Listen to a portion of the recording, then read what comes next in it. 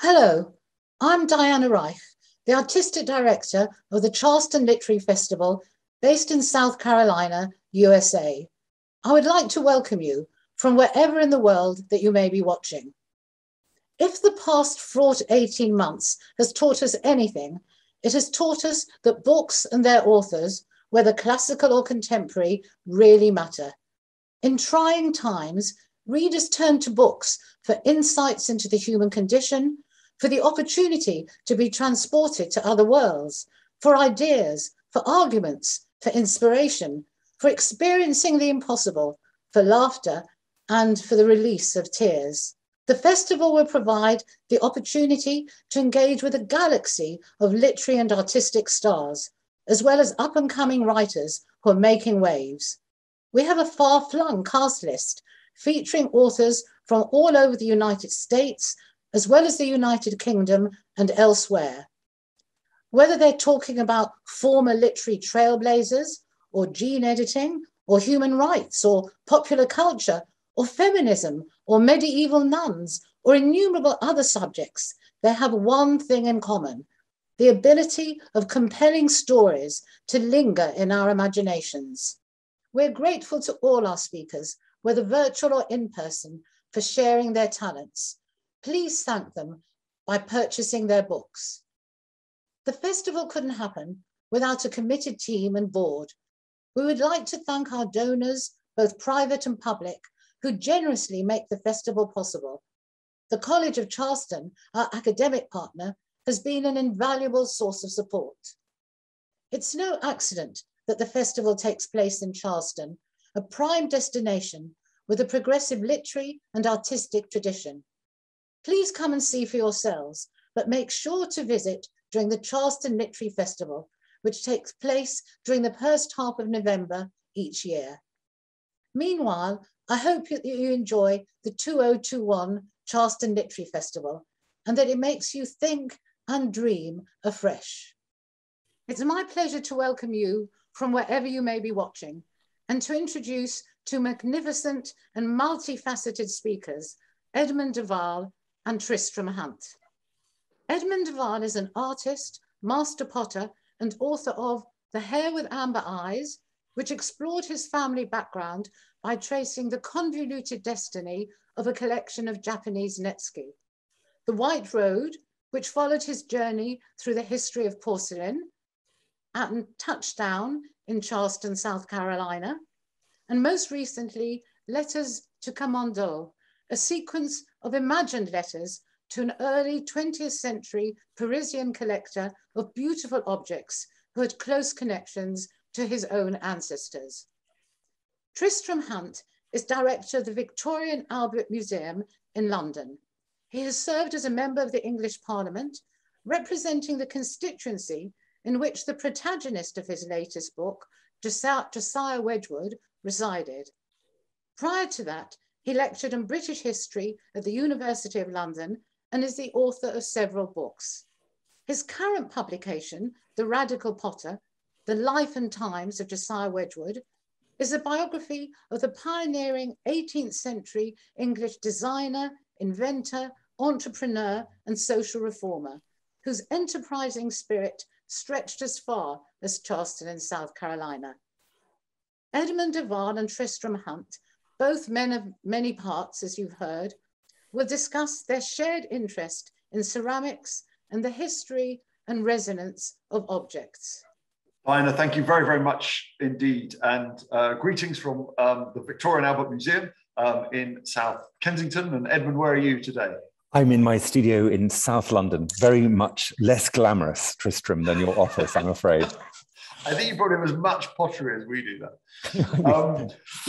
I thought we'd begin this afternoon, and it's a delight to be talking to colleagues at the Charleston Festival with this remarkable connection between Josiah Wedgwood, porcelain, the hunt for the great white clay, and of course South Carolina, because one of Wedgwood's more esoteric connections with North America was this great mystery of the Cherokee clay, which emerged in the 60s. Edmund, what drew him out towards South Carolina? Well, I mean, it's the thing that draws us around the world, Tristram, which is this obsessional quest for white gold, for kaolin, for china clay, for this extraordinary material that, is really alchemical. It starts out as one thing and can be made into something completely other. So, this is the great history of the quest, and it begins. Well, it begins elsewhere, but we'll tell that story together, I think, today. But by the time we get to Charleston, I think we'll be well underway with this, with the idea of obsession, the dangers of obsession, and talking about Wedgwood is always, well, talking about potters is always good to talk about obsession, but Wedgwood, when we get to Wedgwood, I think we'll be on fire, I hope, Tristram. But I mean, maybe I can start by sort of sketching, if we can have the first slide, please. I mean, this is where I am. This is my studio. And if you go up one staircase in my studio, you find a wheel. And then the next slide, Hope, if you go up the next, it's books. So it's porcelain and books, and the next slide. And so one of my shelves in my studio is full of shards. It's full of these broken bits of pottery. You can hear them clinking away in the background. And so in some ways, my journey, and I write on walls, the next slide, Hope, is really a journey through obsession. It's a journey to try and understand why, I'm a middle-aged Englishman, why for 50 years of my 57 years, I've been obsessed by porcelain. And here you just see what happens. This is basically my midlife crisis journey, I suppose, Tristram. So I start to make lists of the places I need to go. And where I start for this journey, obsessional quest for porcelain, is China.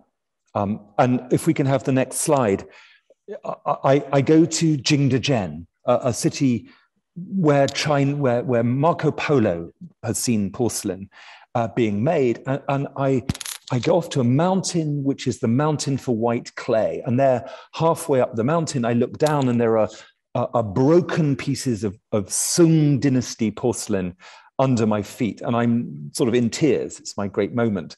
And then everyone's laughing at me, because if you see the next slide, you'll see that actually the whole of the hillside, the whole of this landscape is broken porcelain. Porcelain goes wrong. That's the thing we'll come back to.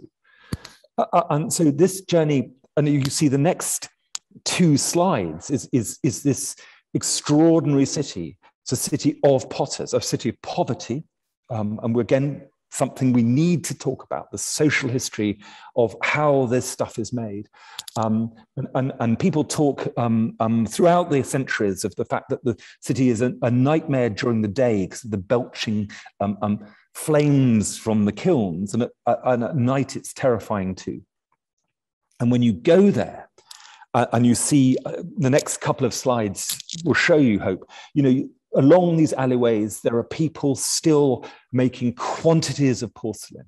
And when you look into the alleyways, you look into the back streets.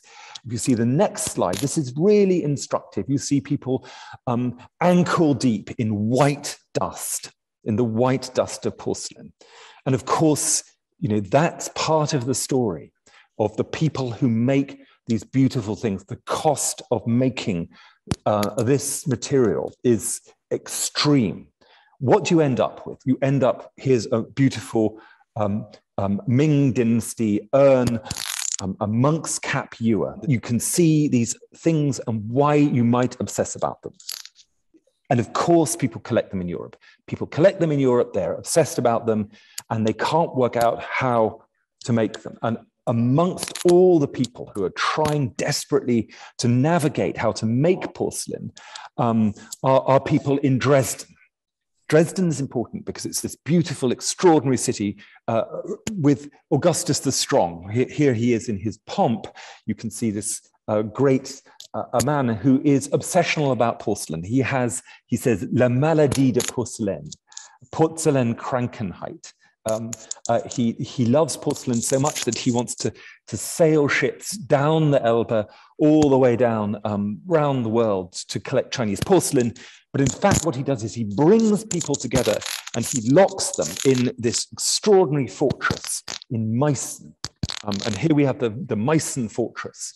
And here are two people in these great vaults. If you go down and you see this extraordinary next slide, you see these dungeons. And these are the places where two people, an alchemist called Bertger, who is a young man who's been promised that he could turn lead into gold, the alchemist's dream, and a great philosopher called Tschernhaus, are locked together in this sort of death rattle of trying to make porcelain. And you look at their notes, if you look at this extraordinary notebooks, the years and the decades they spent trying to do it, you finally find this particular page in their notebooks. And here in this notebook, you see that the moment they open this kiln deep in this terrible toxic space, and you see that album et pellucidum, number 7, album et pellucidum. They found something which is white and translucent. And the next slide shows you what they've found. They found the secret of porcelain. Actually, I have rather fantastically here, show and tell time, a piece of porcelain which was made the following year. And I better not drop it, but you can hear the gloriousness of this porcelain. This is not one of yours, Tristram, from the V&A. This is actually one of my pieces of porcelain. And you look at the next slide and you see the crossed rapiers, which say this is mine. So this is how porcelain is brought back into Europe through obsession, through money, through state funding. An elector of Saxony is doing it. And everyone tries to copy, everyone wants to have porcelain, every country, every court, every factory wants to produce porcelain. But then the story, and this is where we're getting towards Wedgwood here, Tristram, for me begins again with a very humble chemist.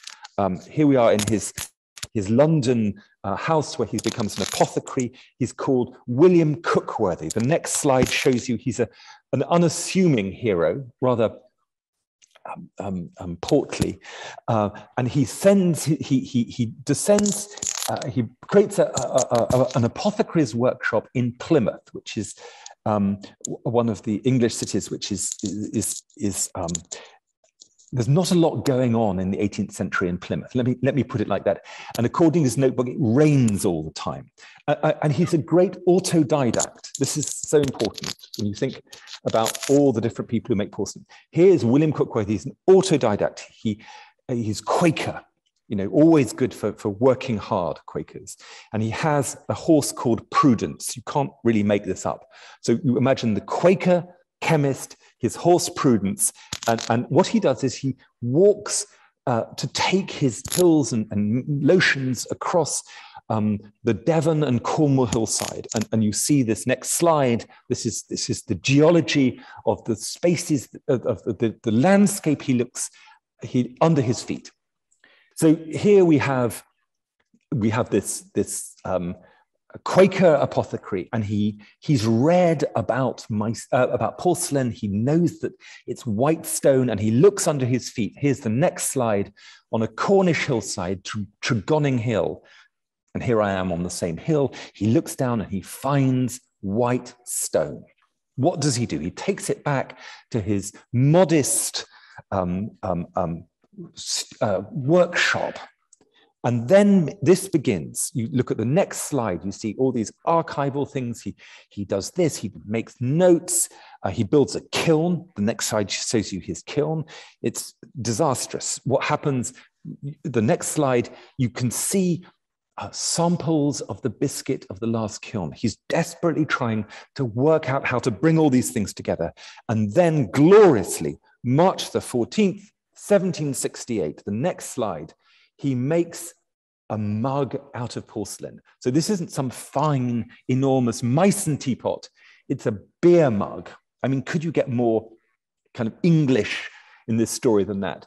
March the 14th, 1768, CF, Cookworthy, fake it. I made it. Cookworthy made it. And in cobalt, on the decoration is the arms of Plymouth, the coats of arms of Plymouth in cobalt, and it's running. He's not very good at what he does. And there he is in his next slide, showing you slightly in despair reading scripture. And then he makes a great mistake. The next slide, he tries to take out a patent. William Cookworthy of Plymouth, chemist, for the sole use and exercise of a discovery of certain materials for making porcelain, in order to enable Richard Champion of Bristol, merchant, to make this porcelain. So here we have Cookworthy and we have Champion, who's a man in a hurry from Bristol, and Champion we'll come back to. And this is where we meet Wedgwood. So tell us, Tristram Hunt, about what's happening at this moment with Wedgwood and why Wedgwood should be interested in this portly Plymouth chemist and this particular attempt to control these materials. Edmund, thank you. What a fantastic account of the White Road and the hunt for whiteness. So Josiah Wedgwood is born in 1730 in North Staffordshire into a pottery family. The Wedgwoods have been making potteries for a good couple of centuries on the North Staffordshire, South Cheshire borders in the north of England.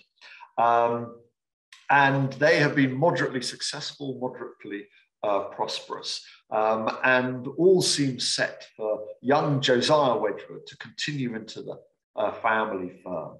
And then some important developments take place. First of all is the terrible smallpox, which runs through North Staffordshire in the 1740s. And Wedgwood is afflicted by this. And during the course of the fever, his leg is terribly weakened. And when he emerges from the fever, he has lost power in his leg, in a sense, to tread the treadle, that he cannot be a thrower of pottery because he hasn't got the power in his leg to turn the potter's wheel. And so he becomes a great thinker about pottery, becomes someone who's very interested, like Cookworthy, and they share a nonconformist background in experimentation.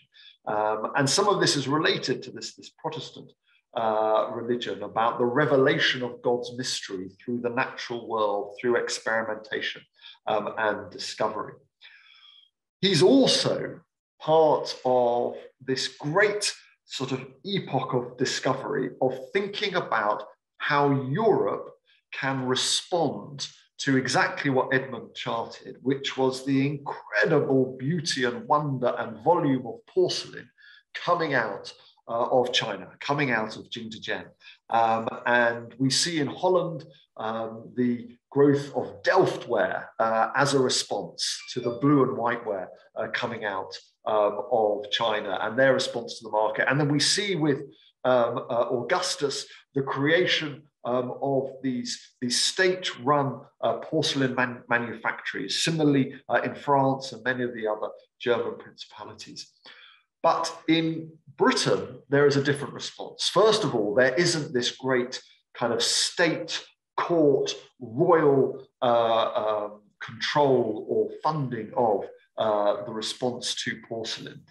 Secondly, you have this much more free market approach, much more kind of low-level, individual, separate designer makers, manufacturers seeking to respond to it.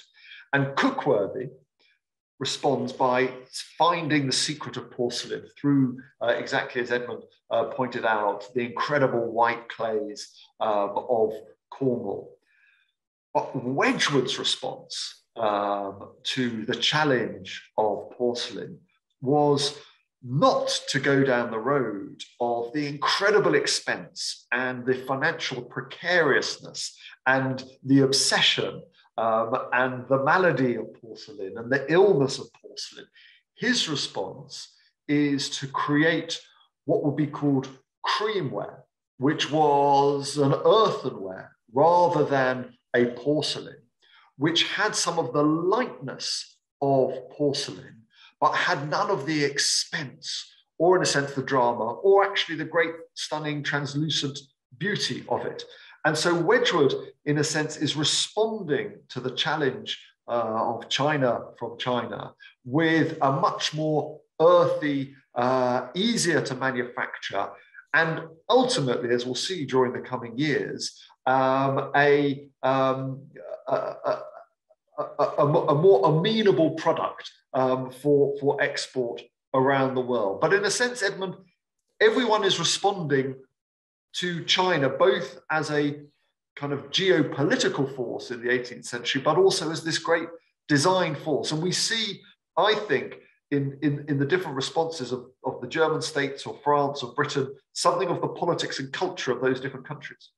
Absolutely. I mean, you've actually got some extraordinary images, actually, of if we actually saw some of those images, perhaps if we could move to slide 31, actually, Tristram, you could actually just talk this surely tells you so much, doesn't it, Tristram, about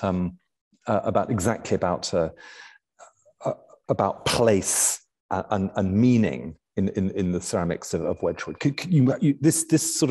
This particular object tells you about the geography of power and taste, doesn't it? I mean, isn't this tell us about the frog service, tell us about this image, why this matters.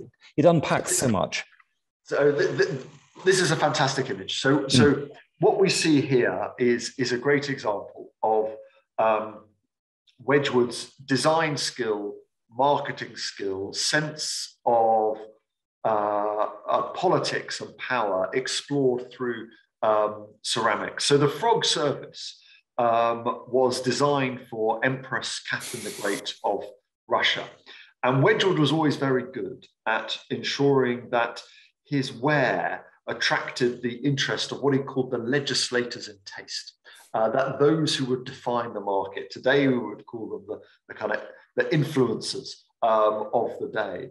And so he focused very much on, for example, Queen Charlotte of England, the wife of King George III. And when she started buying his creamware, he started to call it Queensware, and defined himself and sold himself as, Potter to Her Majesty. It's a very good line. It's a very good line. I know. Yes, it's a very good top branding. Yes. And actually, we saw the back stamp from Augustus Rex in terms of the Meissen pottery. Wedgwood was very fastidious that in ensuring that his brand identity was stamped on his pottery. But then he caught the attention of Empress Catherine the Great. And Catherine the Great was this modernizing figure within Russia, and she wanted to reform Russia, and she was a great Anglophile. And what she wanted was for a kind of exploration and celebration of the idea of Great Britain as a call to arms, as a force for change within Russia.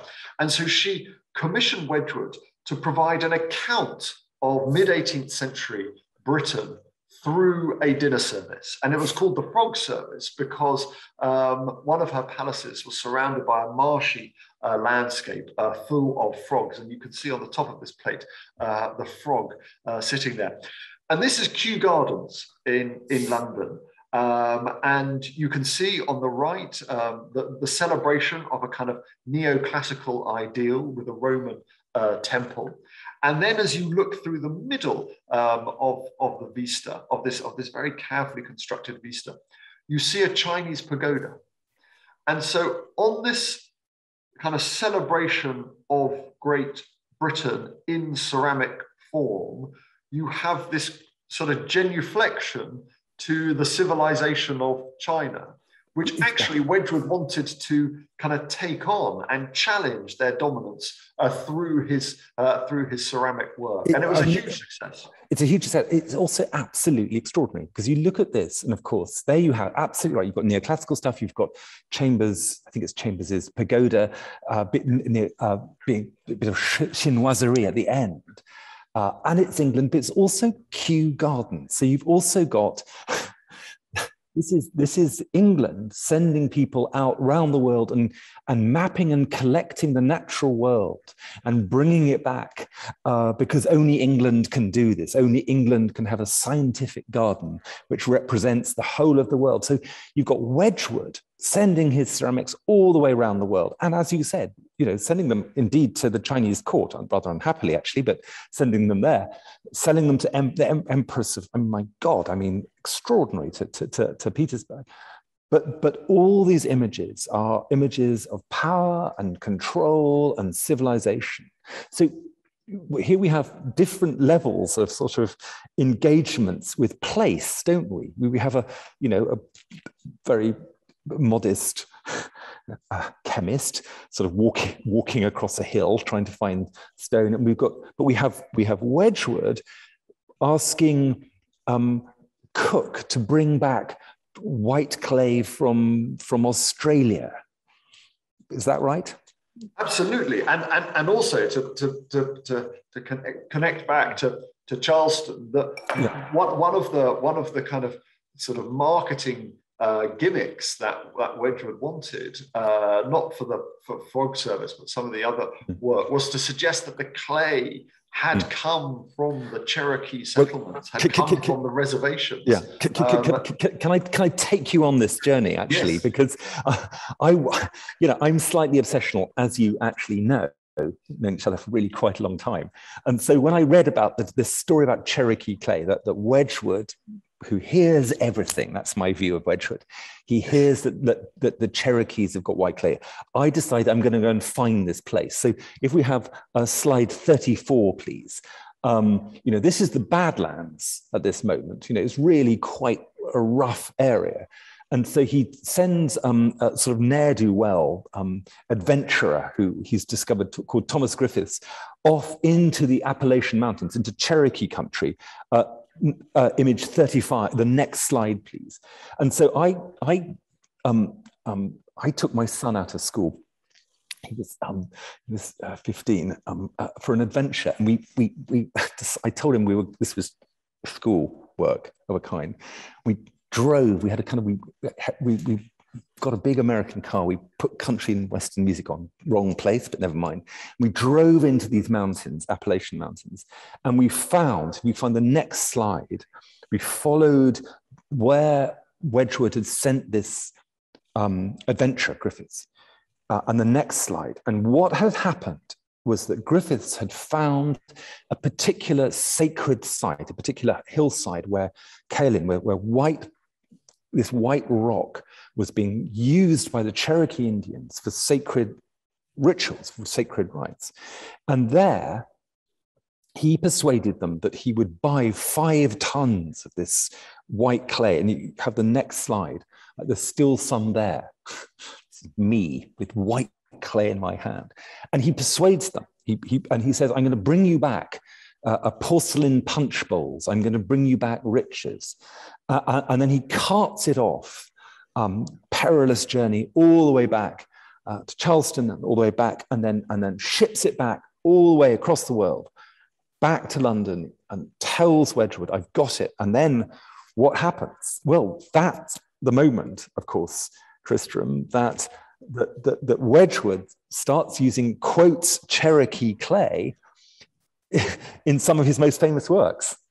And there are these wonderful letters from Josiah Wedgwood to his great business partner, Thomas Bentley, who's this merchant, saying, what do you think? Do you think we need this backstory? Do you think we need this kind of, we'd call it today a brand narrative, so that as you buy this dinner service, you are immediately connected to this kind of fascinating, unknown, exotic land, full in their sense of these unknown peoples, but with great and interesting civilizations.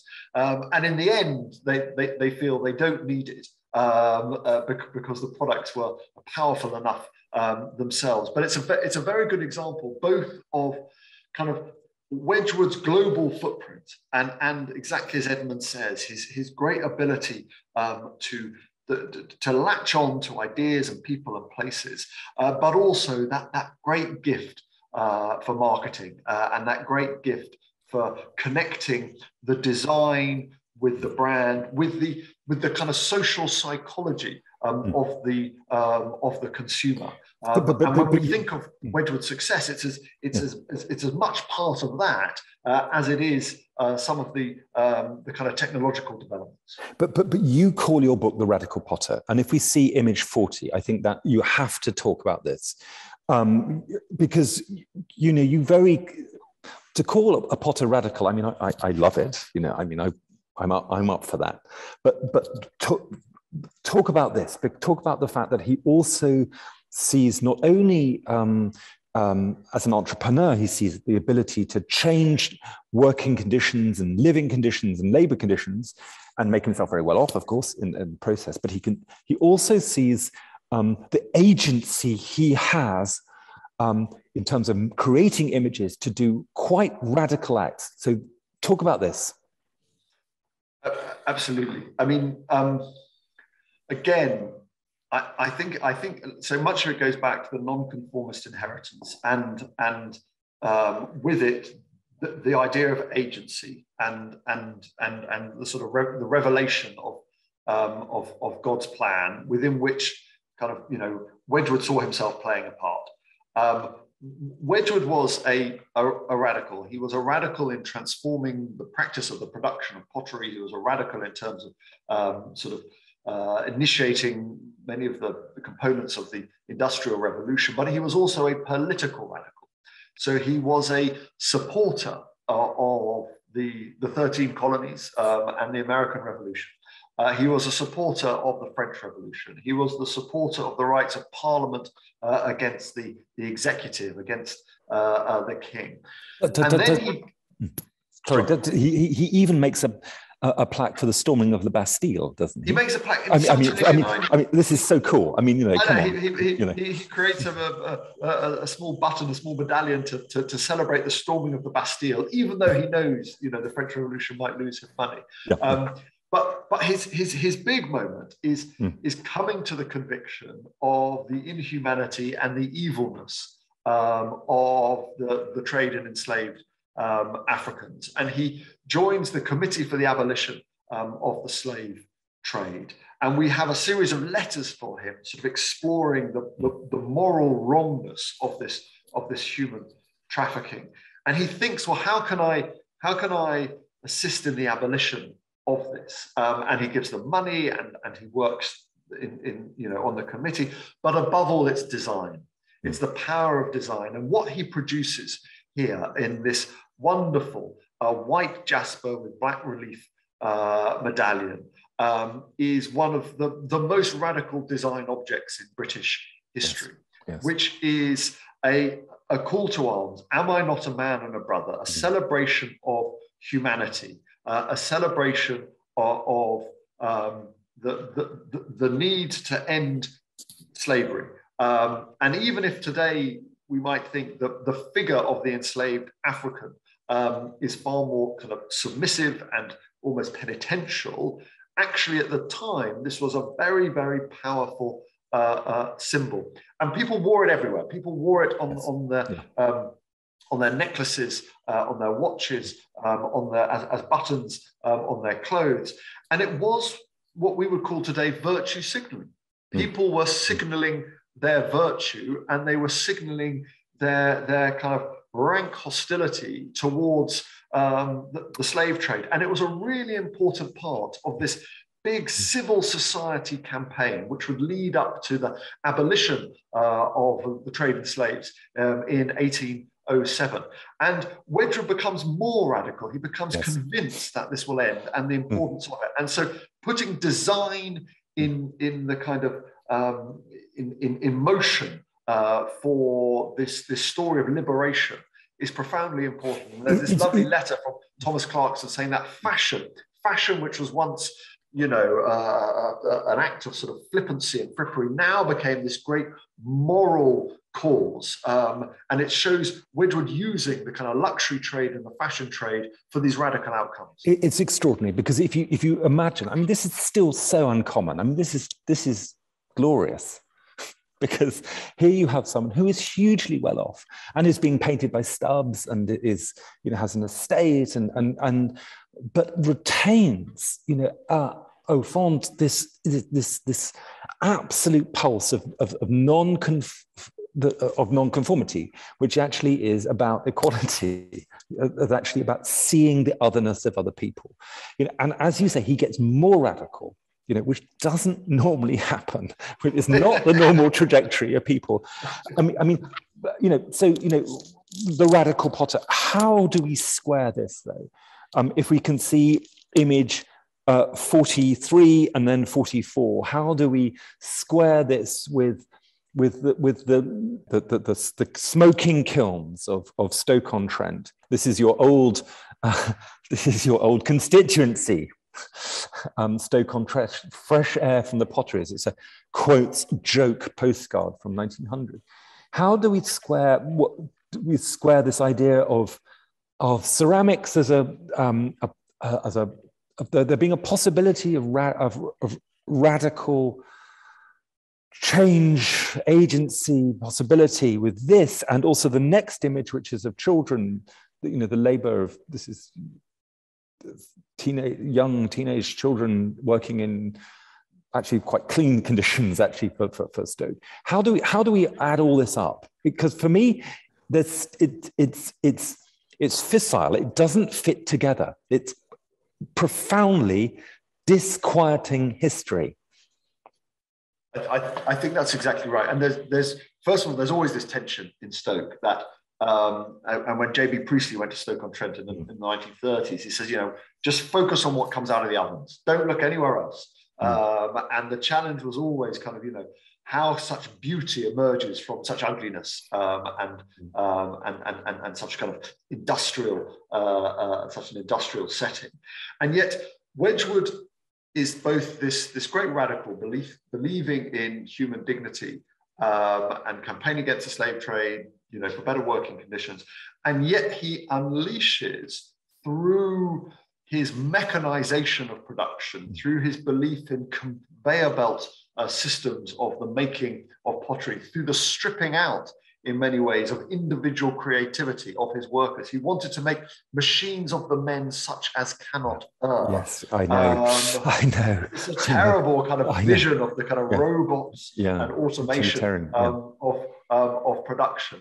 And that's why the kind of, the Bloomsbury critique of Wedgwood is that actually he did so much damage in terms of art and craft and design in Britain, because even though he was this design genius and this business kind of guru and this remarkable figure, actually the consequences of the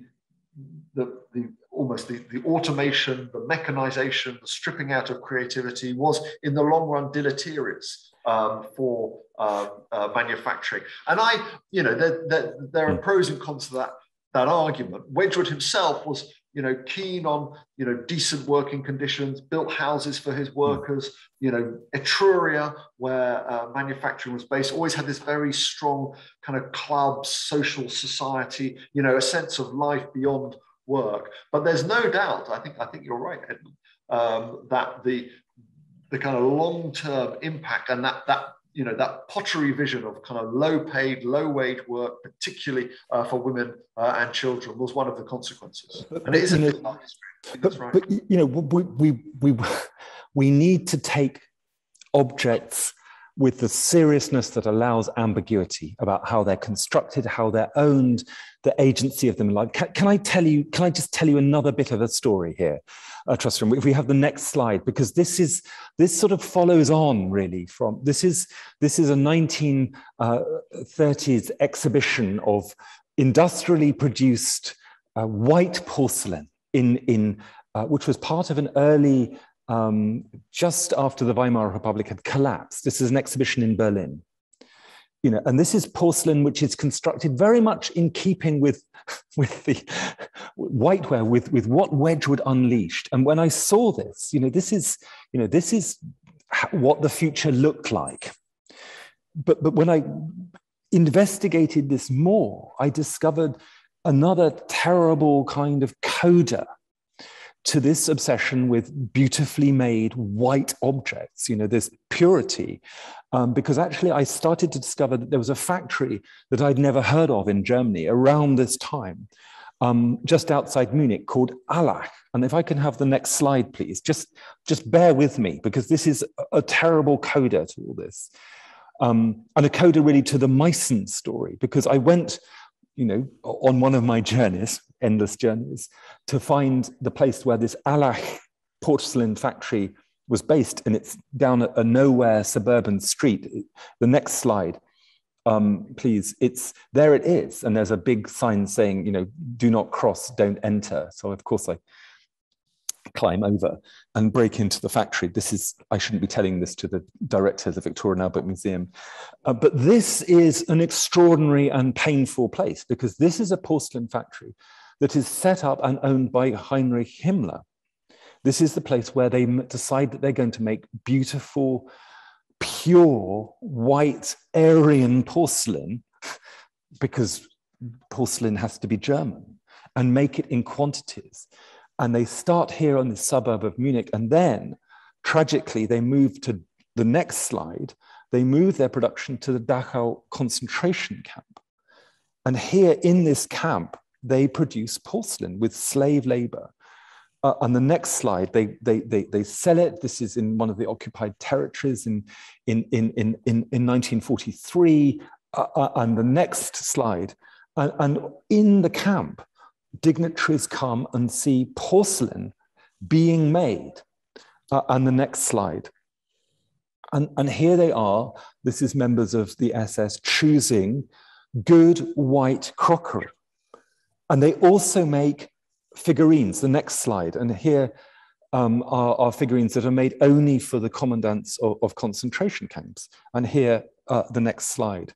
And the next slide.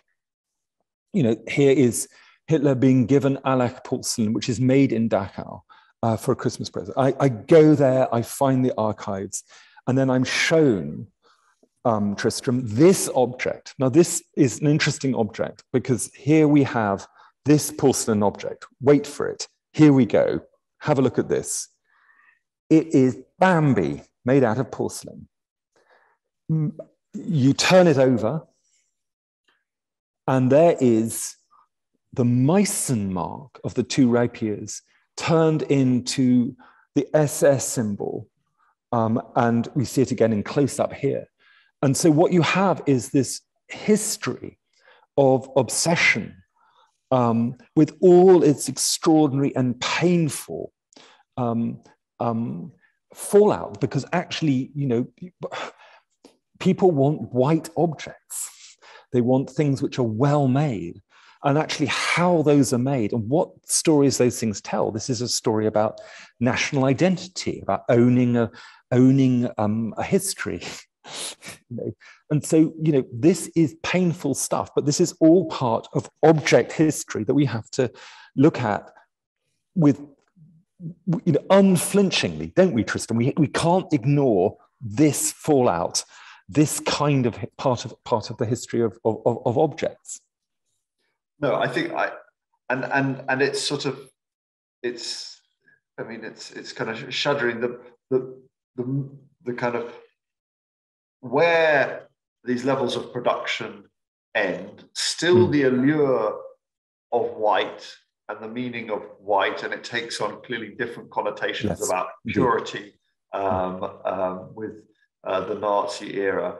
And then how interesting the manipulation, the grotesque manipulation of the brand and the kind of that initial idea of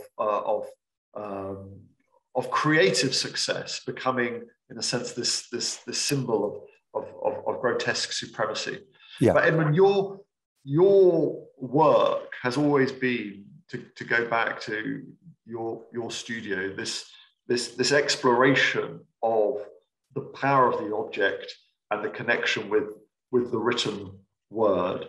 You've explored it through, incredibly, the Hare with Amber Eyes, in terms of the Netsukis flowing through the history of your family, and the way in which those objects and the lives of those objects assume different forms with different generations in different parts of the world. And then your latest work takes on this thinking and connects not least to this history of European loss and disintegration through objects. Tell us about the letters. Tell us about the letters. Well, I mean, here we are. The next slide probably locates us, actually. We're in Paris. We're on the Rue de Monceau. It's a beautiful street where my Parisian Jewish family lived, 10 doors along. And this is the house of another Jewish family from Constantinople, the Camondo family, arrive in the same moment, become assimilated, exactly the same movement from one place, Odessa in my family's case, Constantinople in their case. They become perfect Parisians. And Moïse de Camondo, this very civilized, interesting member of the family, if we can see image 60, please. He builds a beautiful house. He fills it with 18th century furniture and art, because that is the moment he thinks that French Parisian society is most civilized. It's the moment he recognizes that the Jews are given citizenship. It's the first European country to give citizenship to the Jews. And he's a great believer in the Enlightenment. He wants to believe that he can have a dinner table with Voltaire at one end of the table. You know, he loves the idea of this. And he creates his house, and it's full of treasures. He creates it for his son dies in the Great War, you see. And at that moment, he decides that he's going to create this house, make it into a memorial for his son. And that's what he does. 1935, he dies, and the house is gifted, extraordinary gift, to the French state. And then, 1940, the Wehrmacht walk in, Vichy France, you know what happens. All those edicts, you know, the stripping away of all the human rights and dignity, the wearing of the yellow star, the dispossession of people from their possessions, from their houses, from their families. And in 1942, his daughter, Beatrice, her husband, who is a cousin of my grandmother's, and their two children are taken to an internment camp, guarded by French policemen, Drancy in Paris. And then they're deported to Auschwitz, and they are murdered. So they are, this house, this gift to France, this gift of gratitude for the accommodation of a Jewish family into Parisian society, becomes this extraordinary, powerful, mesmeric place, because it hasn't changed since 1936, when it was opened as a museum. And God help me, Tristram, I was invited to do something in this house, the first person to do anything since 1936. And so there I am, I'm in the attics, I'm looking and finding things and being in these spaces. These are spaces I know very well. And what do? I write letters to him, it turns into a book. He doesn't write back, that's the and then just last week, you know, there I was putting things for these few months into the spaces. Can we see slide 62, please? I start to put a few things into the space, into these corridors, these servants' quarters, which are sort of hidden away, oak vitrines with pots full of broken objects. Could we see, just run through, please, run through the next slides. And what I've done, and it sort of makes sense to me, it might not make sense to anyone else, is that I've hidden objects in the house. You know, I've put things in drawers, I've put broken shards into cupboards. I've sort of repopulated the house in ways that I wanted to. These are the silver drawers which were filled with the family silver. I've put porcelain pieces of very thin, translucent, gilded porcelain into the drawers.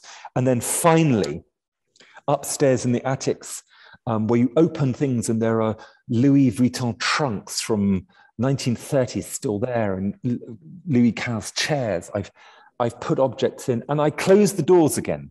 So I'm saying this is an installation that is about bringing the family back into this house, and then one installation outside in the beautiful spaces outside the house. If you just run through the next ones, you'll know, Tristram, very well that in Berlin and in many German cities there are Stolpersteine, these stumble stones, these little markers. We stop here. These little markers for showing where families have been deported, where they lived. And that doesn't happen in Paris. You know, you can walk through Paris, you can walk down this street and not know how many families were murdered, how many families were deported. So I've made these benches. They're all slightly mended. They have a sort of kintsugi, a bit of gold on them.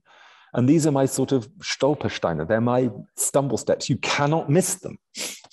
You know, here we are in the most civilized city in the world, a city that does not acknowledge what happened to its Jewish population. This is a family house. I've repopulated it. And I have to say, a week ago, I looked back. The house, it was the opening. The house was filled with people. All the lights were on. There were children running around. There were members of the family. There were art historians and curators. There were artists. And I had this absolutely astonishing feeling, you know, really astonishing feeling, Tristram, that you know, that places and objects, you know, can be restituted. You can bring things back. You can find agency in places and retell stories and do stuff. You know, it's what you do in the museum, Tristram. But this is what I was trying to do in Paris. This incredible journey, though, thinking to connect this work with your previous work. If we think of the kind of the demand for state glory from Augustus, the geopolitics of Wedgwood taking on China with his pottery, and then the elegance and the delicateness and the privacy of the porcelain you're placing back in those spaces, and how those objects, so different to the kind of the sort of state confrontations, have a different feel, and I think I think that, you know, we're sometimes led down paths saying, no, this is just a kind of connoissorial conversation, and actually these are intensely emotional and important and powerful conversations with implications for today, based around the potency of objects. Exactly, and you know, that's it. I absolutely agree, and I think that it's you know, there's Somewhere in the Hare with Amber Eyes. I'm not going to reread that book, but somewhere I say it's how you tell the stories that matters. You know, they are complicated stories, but damn it, you know, they need the energy. You need to go back. You need to go back and start again. Like you've done that with Wedgwood. You've said this is a radical man. I mean, you've done that cogently and passionately. We need to do that, you know, with all these places, all these elided and effaced stories as well. We really do. We've got to get to work. And suddenly, a space which for many Parisians was a sort of beautiful but elegant times capsule in which they could luxuriate in a family history and a past which was tragic but also kind of lost. Well, actually, there's an immediacy and an importance and a relevance to what happens in contemporary Paris, explored through a reinterpretation. Well, isn't that the perfect moment to finish? Reinterpretation, isn't that what we're about? That's exactly what we're about. reinterpretation through the power and wonder of objects. Edmund, thank you so Tristram, much. It's a huge pleasure always to be in conversation. Honestly, Tristram, thank you. Thank you for that. Thank you from me, and on behalf of all the people who are going to be visiting you. I did think that was just such an eloquent double act, and you brought, it was so compelling, and you brought to life the search for the secrets of porcelain, and all its multiple manifestations, from Wedgwood's abolitionist medallion, Edward, to your exhibition, just mounted last week. So in real time, your exhibition at the Musée Nissim de Camondo. So thank you both so much. Before we finally end, I would like to recommend to everybody both your books. This is Tristram's the biography of Josiah Wedgwood, the radical potter, and here is Edmund's letters to Camondo. So thank you very much for leaving us really with a sense of the emotional potency of the power of objects. I'd like to recommend to everybody, as well as the books, that the first opportunity you visit the Victoria and Albert Museum in London, and if you've got any chance of getting to Paris between now and May, you'll be able to see Edmund's exhibition at the Musée Nissim de Camondo.